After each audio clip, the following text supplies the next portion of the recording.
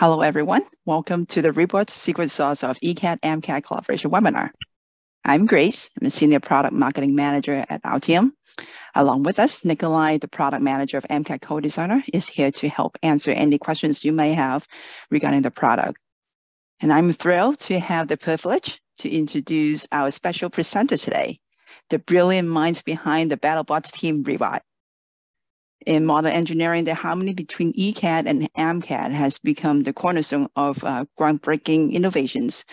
And today, Team Ribbot is going to show us how they utilize MCAD CoDesigner in Altium 365 to collaborate between ECAD and MCAD, sharing valuable insights and best practices. And by the end of the session, you get a deeper understanding of the tools, strategies, and the mindset required to harness the full potential of ECAD-MCAD collaboration in your own projects. So let's welcome Team Ribbot. Hi, David. Hello, thanks for having us. Hi, Nick. Hi, guys. And hi, Cam. Hi, everyone. We're so happy to have you here to share your experience with the audience. And congratulations on making it top 4 at the BattleBots World Championship this season. So without further ado, the stage is yours. And everyone, enjoy your webinar. Thank you for the introduction, Grace. Like she said, we are Team Ribbot from the TV show BattleBots on Discovery Channel. I have here with me today my lead electrical, Nick, as well as my lead mechanical. We'll be talking about what the TV show is and how we began as a team. We'll be going into how custom electronics set us apart from the rest of our competitors. And we'll be sharing exactly how we moved from some other software that we were using previously towards Altium 365 for better integration. And then after that, we'll go through a very brief demo on our workflow using Altium CoDesigner. And then we'll end with a quick Q&A. So to start things off, what exactly is BattleBots? BattleBots is a combat robotics competition on the Discovery Channel. We compete in the 250-pound weight class. We're often told that these robots don't look nearly as big on TV as they do in real life. And each match is a 3-minute battle to the death. So this past season on BattleBots, there were 50 teams from around the world, and we film in Las Vegas over the course of 2.5 weeks. I know the TV show makes it sound like we film throughout the year, but they definitely don't give us that luxury. The filming schedule is extremely aggressive, and the teams are working at the hardest they can the entire time. The arena we compete in is 48 feet by 48 feet and is completely bulletproof. These robots are extremely dangerous, and for the safety of the competitors and the spectators, the box has to be extremely robust. But instead of me telling you about what BattleBots is, here's a quick example of, I think, our best fight to date.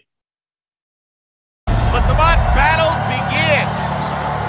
Oh, face to face. These two are going to stand and trade early here, Chris. Look out. Oh, Black Dragon getting underneath Ribbot, landing some nice shots, but Ribbot coming right back. Black Dragon inverted. Oh, what a shot by Ribbot. Whoa. Oh, that range. They have him inverted, Chris. This is a good opportunity for Ribbot. Oh. And now they're back on their belly after that latest shot by Ribbot, and Black Dragon's delivering a shot. What a nasty brawl so far, Chris.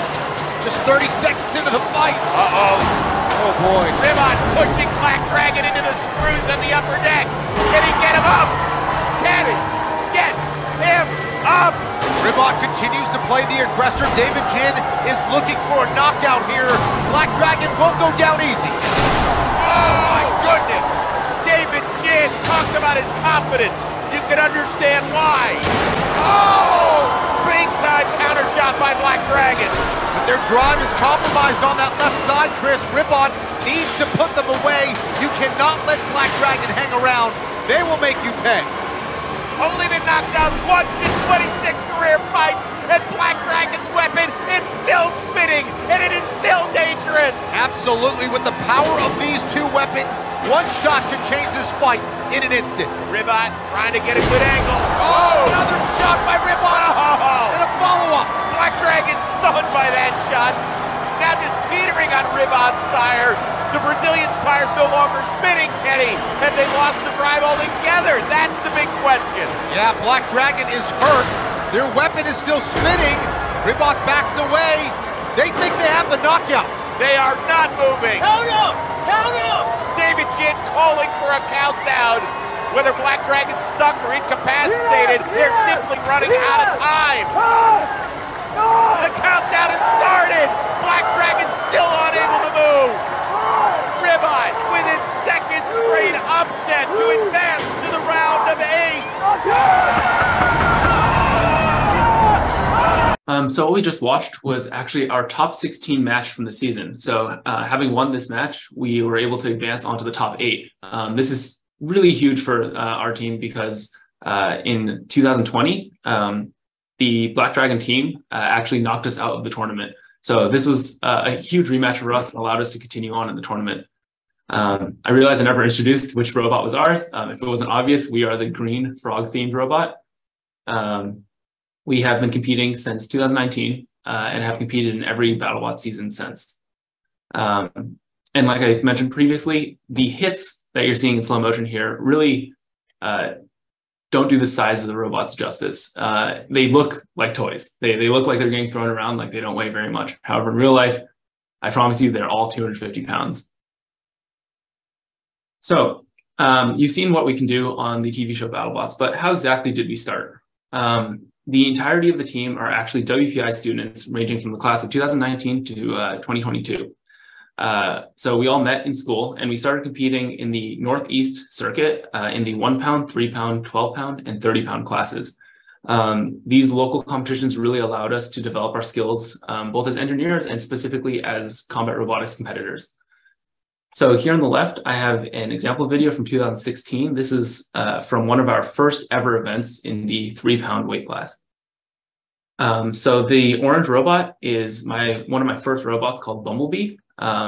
It's, like I said, a 3 pound robot. However, unlike the BattleBots, a lot of these robots were made with homegrown tools. So the hammer bot you see there in white is actually using the tip of a screwdriver as the tip of his hammer. And my robot with that black drum spinner on the front is actually just a painted section of pipe. So in the earlier days of combat robotics, there was definitely a lot of MacGyvering solutions and using whatever you had lying around.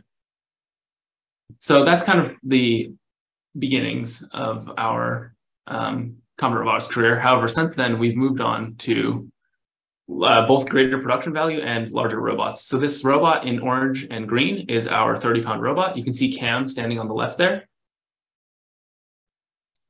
This robot competes at Norwalk, Connecticut at a local competition with incredible production value. And one really fun thing that you can notice here is instead of using wheels, it's using these little red feet. And because it technically doesn't use wheeled locomotion, it's given a 1.5 times weight bonus. So instead of being 30 pounds, this robot is actually a little heavier than 45. There are a couple specific rules to this competition that give us extra weight bonuses.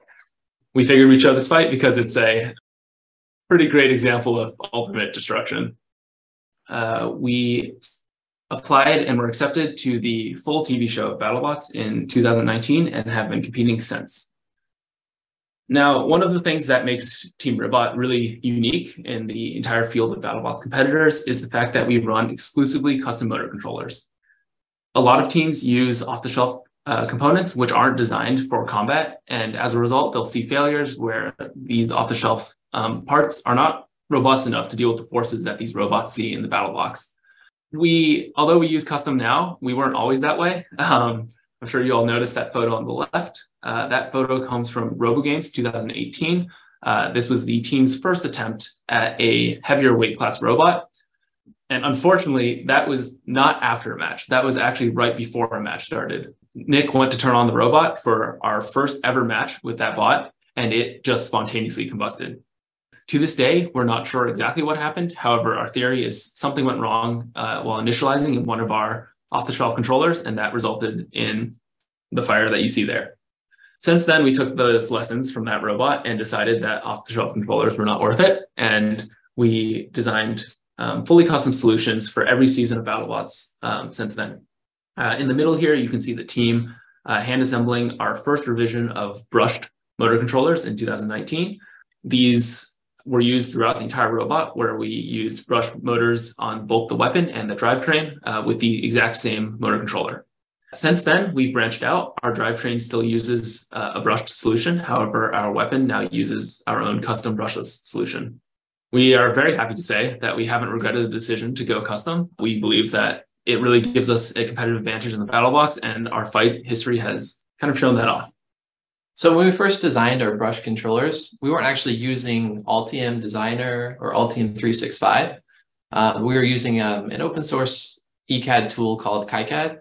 Many of you may be familiar with it. It's great for entry-level projects. It can be used on even more advanced boards. The drive for us was, at least myself as a student, it was an easy open source tool to get into to make boards. But we learned through our design attempts and iterations that this tool doesn't include a great workflow for integrating with MCAD and mechanically integrating your PCB with your whole system. So this tool doesn't include a very tightly knit workflow for exporting to MCAD. So the workflow is basically you export a step file, you send this to your mechanical engineer, he has to import it into the project, and he's essentially making a new copy of the board every time it's imported into the tool of choice. For our use, we use SOLIDWORKS. So this means importing a step into SOLIDWORKS, and then maybe this means we need to go put this board back into the assembly. We need to remate everything. Anything that's defined in the assembly that's in relationship to this board, basically it's broken. And it's a very slow process that requires a lot of tedious work repeatedly, especially if you're iterating. And so once the MCAD changes are made, then the question is, well, if there were MCAD changes that required ECAD changes, say you needed to move a connector, so how do you do that with this tool? And our workflow was essentially you either tell the ECAD engineer or myself in this example how much they need to move a connector, for example, and they would manually do that in their ECAD tool. Or you could provide a DXF, say there were a lot of changes, there's a board outline change, there's a handful of component changes. You'd have to manually import that DXF into your ECAD tool. And then you'd have to figure out how to actually move the components. And there can be a lot of errors in this, as essentially just manually moving the components to match what the DXF says. If you're exporting centroids of components in the DXF or your board outline. So there's really just this lack of iteration between ECAD and MCAD. So this slide shows an overview of how we use Altium 365. This overall process will probably seem familiar to a lot of you if you do a lot of PCB design on a daily basis. First off, we start with conceptual design. We identify what the purpose of our PCB is, whether it's a motor controller, whether it's an eFuse. What is this board supposed to do? What are the inputs and outputs? And how does it play into our overall system design? Also, as a part of this step, we will research key components. This could be a microcontroller, MOSFETs, key components that determine the performance of the final finished product. After that, we will take these components that we've selected and we'll create them. We'll create symbols and footprints, which we'll use later in the process. After we've created all these components, we'll move on to schematic creation. So we'll actually use our symbols, lay out the circuit, perform analysis as required to make sure the board will function as intended. The fourth step is usually the most time-consuming, and it can be quite iterative. It's the creation process and iteration between ECAD and MCAD. This is the step of the process where we think Altium 365 is pretty awesome. It'll start by ECAD creating the initial board and pushing it to MCAD. From there, MCAD can update the board outline, make changes as needed, can add keepouts, and can also position shared components. In this case, shared components could be connectors or possibly large components that might impact the design of the enclosure. A good example of this is that last year on our board, we had some large electrolytic capacitors, and the position of those capacitors was pretty relevant to the design of the enclosure. So it's possible for the MCAD to place those components and communicate that very easily to the ECAD designer. As part of this process, we can pass the board back and forth as many times as we want, and we will show a demo of that very shortly. After both the MCAD and ECAD and any other relevant parties have approved of the board design, we can proceed to prototype production. So we can order the parts based on the BOM, and then we can procure a small quantity of boards for prototyping and to ensure that the board meets the functional requirements. So here's a slide that just gives like a brief overview of some of the projects we've worked on and integrated tightly between MCAD and ECAD with Altium 365. So in the top center is actually our custom brushless controller that was used in the fight you just saw. This controller was originally designed to fix some of the issues we had from a previous iteration. Our main goal for this update, we essentially redesign a motor controller almost every year. So we go through a ton of iteration and just change of design throughout. So one of our biggest concerns from our 2020 season was the mechanical shock that we were experiencing on our control board, on our motor controller. The control board was mounted to the rear of the motor, similar to what you see in kind of the bottom right picture.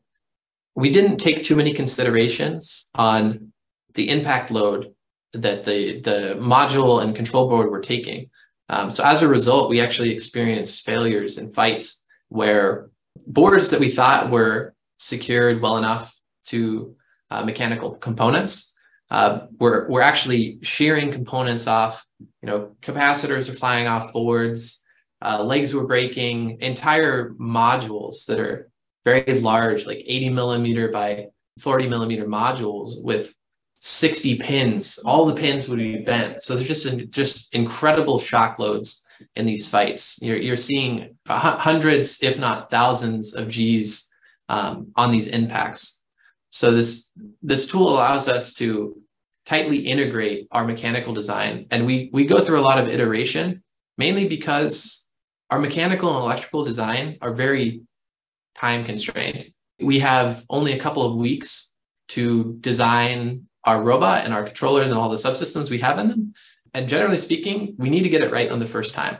We don't actually have enough time to go through more than 2 iterations. We usually get it right on the first time. It's very difficult, but I don't see us having enough time to go through 3 iterations to get it right. So that means we'll have the MCAD and ECAD almost designed at the same time. And that the Altium 365 tool and the CoDesigner allows us to just quickly pass board designs to MCAD, to ECAD. MCAD can move critical components, mounting holes, MOSFETs, anything that's relevant for, like, for example, integration with our heat exchanger. As you can see in the top right photo, this controller has a water cooler on it. And Altium 365 made this incredibly easy to position all of these mounting holes, the tolerance stack up for the topside cooled MOSFETs to the heat exchanger. That was a very tightly controlled tolerance. And then all the components around it needed to be nested as close as possible to reduce inductance in the power stage. And then on top of that, we have to quickly iterate a housing to work around this controller. So Altium 365 really helps us both on the MCAD and ECAD side to just stay up to date, and then to be able to very quickly send changes between the 2 tools. And you'll see a demo of this in our video where we're passing the boards back and forth, and all the communication really is it could be purely be done in the comments used to push the comments used when you push changes, or you can talk directly to an engineer, but there's no more of this handing of files or locations, centroids. It's really all taken care of in the program, and both programs work natively with the files. So SOLIDWORKS doesn't have to re-import, mates aren't broken, features stay. It's pretty much ideal. Yeah, and so some of the other designs that are shown here, our wireless telemetry system is in the bottom center. We had a kind of an off-season prototype controller that was used in the 30-pound robot in the bottom left. And then a current project is the bottom right, which is, I know I just said we took the controller off of the off of the motor and isolated it. We're now attempting to go back and put the controller back on the motor with some more mechanical and shock considerations. So there was actually an issue with moving the controller off board, which was the signal integrity of the position sensor that's required on the motor. So there are these trade-offs, right? And there's almost no way to really know until you iterate. So having a tool that can quickly, that can let you quickly iterate is crucial for our very time-constrained development. So we're about to show you a demonstration of kind of the workflow that we use in Altium and in SOLIDWORKS as we design enclosures for our electronics. We are going to be presenting a new board design that we are working on. This is an eFuse board that we are going to be using in our motor controller development to prevent electrical fires. This board is designed to allow us to monitor voltage and current inputs and outputs to our controllers. It also allows us to set software adjustable current limits and disconnect power quickly during overcurrent events. This board consists of a handful of MOSFETs, current shunt, a current amplifier, a microcontroller, some power regulation, a gate driver for the MOSFETs, and a CAN transceiver so we can offload data to other systems. I've already imported the components and gave the board a rough outline. Because this board is a development tool, the mechanical design restrictions are lesser, and a simple board outline was picked. I'm now going to pass the board to Cam, where he can design a housing and provide feedback on hole placement, connector placement, and board outline. I can go ahead and open the CoDesigner tab, and then I can write my message to Cam so that he's aware of what I changed. Once my message is complete, I can hit the send button. Altium 365 MCAD CoDesigner will then process the changes, and they will be sent to Cam over in SOLIDWORKS. I just received the board outline from Nick, and I see that I have a notification from CoDesigner indicating that changes to the board have been made. I am going to pull these changes and see if there are any updates to the board that might impact the mechanical design. It looks like Nick has moved a couple of items. I'm going to accept these changes. While the file is updating, we can see that the board outline, the graphics, and some of the components will move based on the changes that Nick has implemented.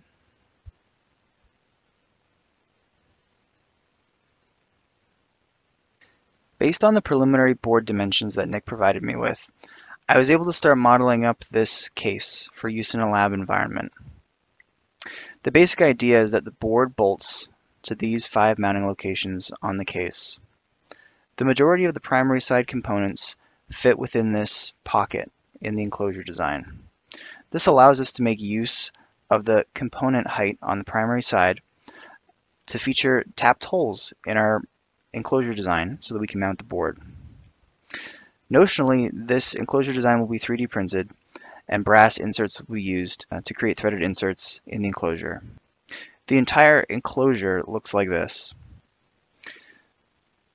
If we hide the top of the case, we can see the eFuse board. It looks like currently we have a couple of issues. We have an interference in the corners where the case has a radius and the board does not. In addition, it looks like in some cases, some of the components that have been placed are quite close to some of our mounting features. After reviewing the fit of the board design in the enclosure, there are a few updates that we need to make. First off, we can start with adding fillets in the corners of the board. To do this, we can open the board and we can go into the board sketch. What's nice is that we selected some very easy to work with numbers to get us started.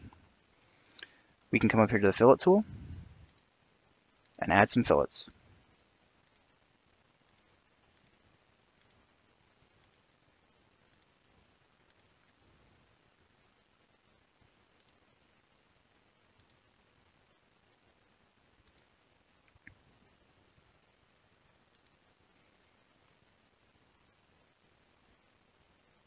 Next, if we go back to the board assembly, we should probably add some keepouts to alert Nick to the fact that not all of the board space is usable for component placement.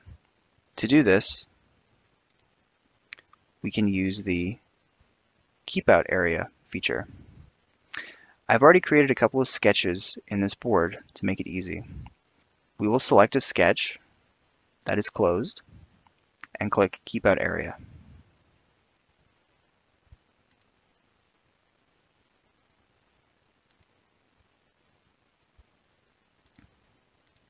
From there, we can click the top surface of the board and an appropriate distance.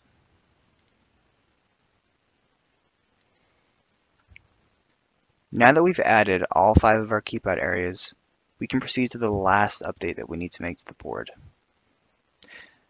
We need to move this connector such that it aligns with the cutout in the enclosure. To do this, we can move this connector to the ideal position for the MCAD design. We can go to Mate. We can click the center axis of this component, and we can constrain it relative to the board.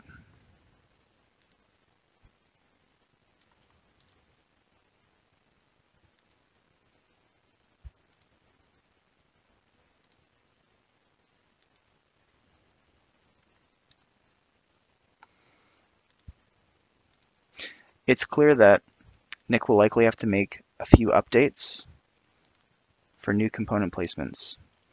However, if we go to the enclosure assembly, we will see that now the connector aligns with the cutout in the enclosure. Now that we've implemented the updates to the mechanical aspects of the board design, we can push these changes over to Nick. To do this, I'll open up the board assembly.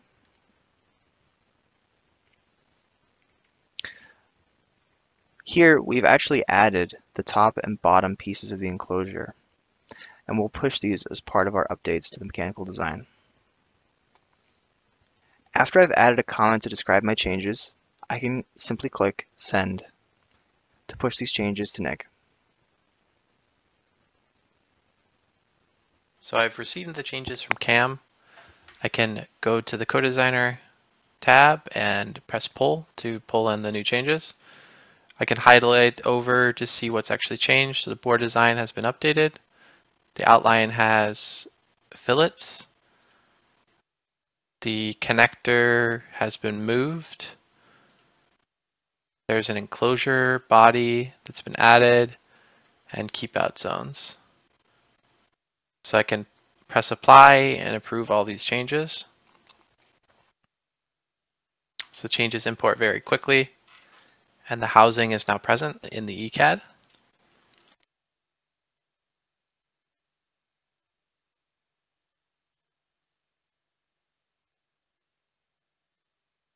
I can change the transparency so that I can see the parts.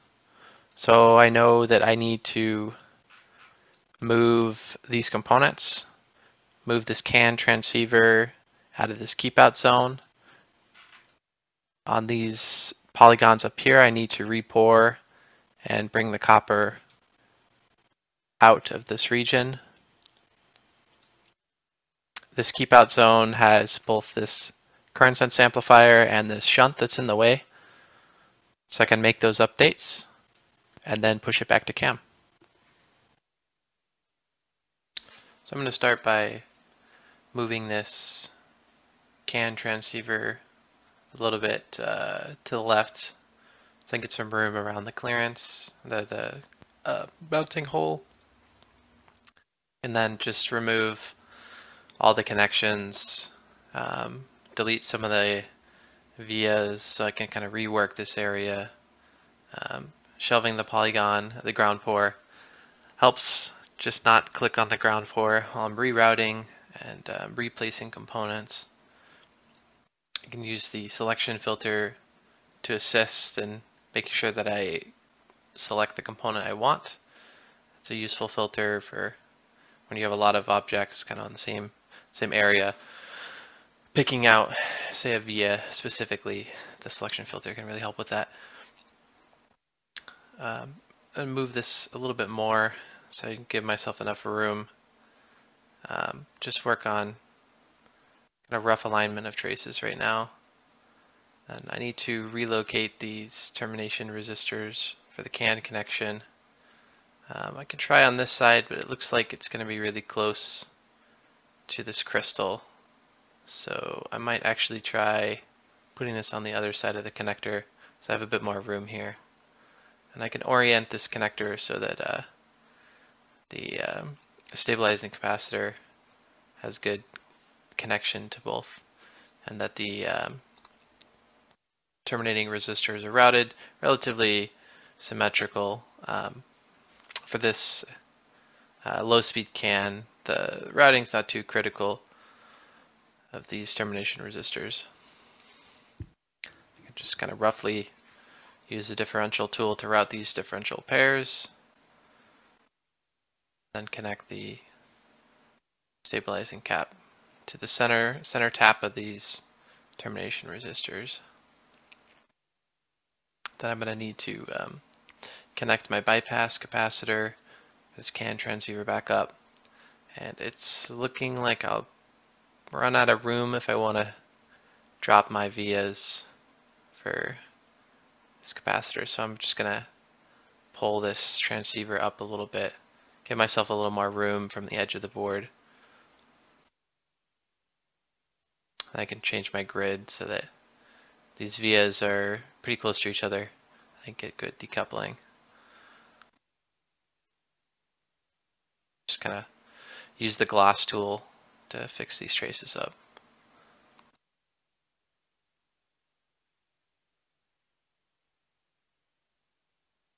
And that looks pretty good for now.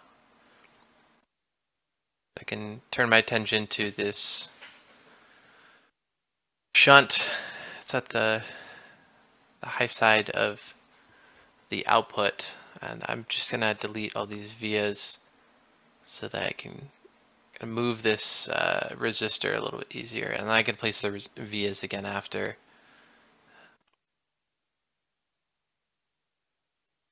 Sort of select this group and start with just feeling where this resistor needs to go. I keep it mostly centered still.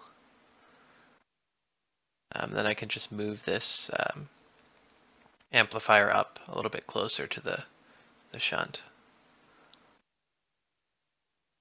That looks like I mostly moved pretty well. There's just some cleanup on the traces, and then it's like when I move the vias, they got connected, so I can just delete that extra trace. The vias. It's pretty good for placement. Then I can restore my polygon. I can clean up the vias a little bit later.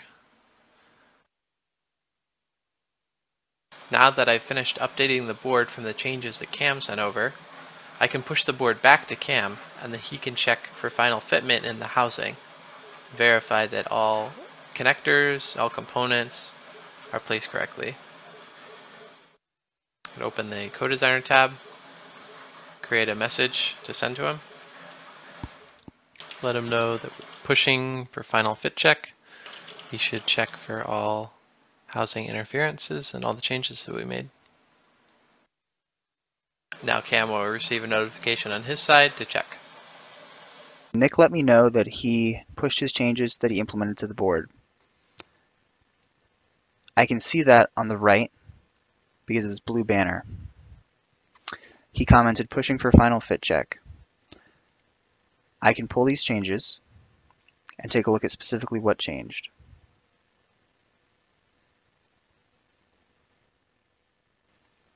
It looks like Nick moved a couple components,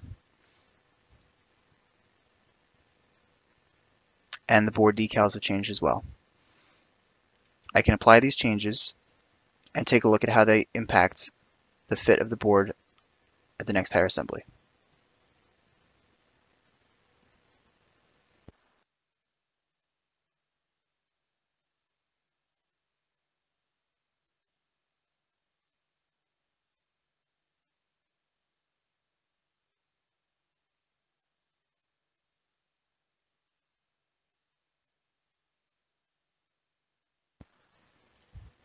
Now the changes to the board have been implemented.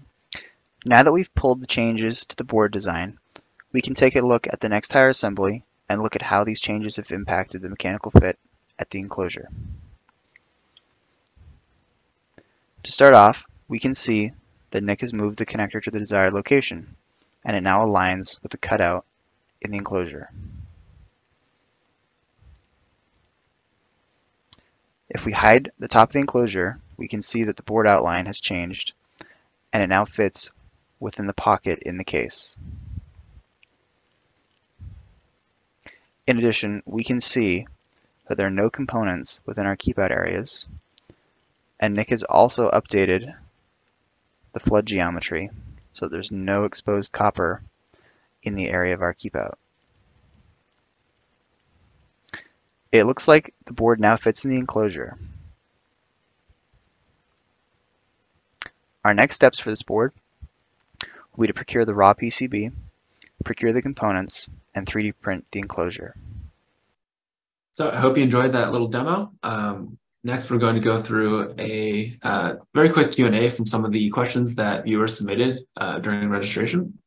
So question 1, how do you stop the detailed ECAD model from slowing down the MCAD tool? This is a great question, and this is something that I've experienced in industry. For the motor controller designs that we've done to date, we don't typically have too many components, don't have close to 2,000. I've noticed that even on boards that have 200 components can be a little slow. And one of the techniques that we've used in the past is to simplify the geometry of components. So like for 0402s, 0603s, to have value in the MCAD model, they don't need to have a ton of detail like solder fillets, different colors, fancy geometry for the terminals, really just a rectangular prism will do. I've also seen that for gull wing devices, in order to export a smaller file, we have simplified the geometry just into rectangular prisms. They look a little funny, but ultimately they achieve the same desired effect that the MCAD designer can check for fit issues at the next higher assembly. So I would recommend trying to simplify the model that is being pulled into MCAD. For the next question, what is the most challenging part of Ribbot you've had to optimize? Motor boards, weight, strength. How long did it take you to be happy with the optimization? What are you looking for to improve next season? So I'd say, at least in terms of the controller, I'd say the hardest part to optimize was the power stage layout in terms of meeting our thermal design profile, minimizing inductance, and then just our space constraint. It's we need to make it as light as possible, as small as possible, and then as robust as possible. How long did it take for us to be happy? A couple of weeks. We don't have too much time, so you got to be happy the first time. And then improvements for next season. I'd say the biggest issue we saw was the encoder to the between the motor and the control board. We need to improve the signal handling and the just the connection so that we're not getting bad data. Question 3, what is the wireless protocol you use for your telemetry system? So it's a proprietary 2.4 gigahertz based frequency shift keying modulation scheme. And then we use TDMA to time slices between all the devices, as we like to have each controller have its own time slice, and then all information can be sent back to an off-board, off-robot system to be viewed in real time and then logged for analysis after the match. So this question about the rotational hammer bots, a lot of robots that are hammers don't actually use an electrical system to survive the impacts. So Beta, one of the most famous hammers, actually uses a fully pneumatic system, so they don't have to deal with motor controllers at all. And Shatter uses a mechanical clutch to allow for some slip and not have to backdrive the system as hard. In terms of what we use for better signal, Team Ribbot sticks our antennas out of our top plate. We ran into an issue once where we trapped our signal antennas inside of a metal box, and as you can imagine, that didn't work out so well. So now we have them very slightly externally mounted. With regards to design compromises that we've made between the mechanical and electrical design, a great example of this is the undercutter module, which is actually on the background of my screen. The design of the motor assembly was quite long, and this is because the motor itself, its form factor, is slightly long. In addition, a gear reduction is required to obtain the desired RPM for the undercutter spinner itself. And in addition to that, when the module was first designed, the motor controller was mounted to the rear of the motor, so that further increased the length of the overall assembly. For that reason, instead of mounting the axis of the motor parallel with the axis that the undercutter spins, we actually had to rotate it 90 degrees and use bevel gears in order to drive the undercutter. So this was required, based on the design of the motor controller, and the required gear ratio, but ultimately the system has worked well. So 6, when the vertical spinner hits an object, how do you stop the back EMF or current from destroying the motor? Its protection already in the driver electronics is added. So essentially, we take multiple paths to this. The biggest mitigation is actually the mechanical powertrain, how we connect the motors to the weapon. We choose to do it through belts that are not toothed, so they actually slip, and it just increases the time. Essentially, the response that the motor has, it doesn't have to slow down as fast. And then in terms of the controller protection, really we don't have anything specific. We just have fast running control loops that are optimized for transients, essentially. Question 7, best practices for sketch constraints in SOLIDWORKS. I would say as long as you don't update the board outline in ECAD, the constraints that you create in MCAD should remain. If you desire to be able to modify that geometry, I'd recommend using the native SOLIDWORKS tools, tangent, perpendicular, dimensions, in order to be able to maintain design flexibility as you go. I also have some experience using a 2D drafting tool, AutoCAD, and it is possible to copy and paste a 2D sketch into a SOLIDWORKS sketch. And from there, if the board geometry is very complex, you can actually just fix it in SOLIDWORKS. There could be some debate about controlling the design, is that in the AutoCAD domain or the SOLIDWORKS domain? But ultimately, if the board outline needs to be very complex, then that is a viable option. With regards to question 8, this is an issue that we've experienced in the past. Nick alluded to it previously. We've kind of tackled it from a couple different perspectives. Like Nick mentioned, if you isolate the board from the motor controller or the structure of the robot, then it allows you to dampen the input from collisions with other objects, robots, your spinner, things of that nature. So generally we'll use rubber dampening methods within the structure of the robot to be able to isolate it. In addition, when we're doing component selection, we take a look at large components very carefully. Big capacitors sometimes can have failure modes internal to the capacitor, so we try to use some caution when we're selecting components.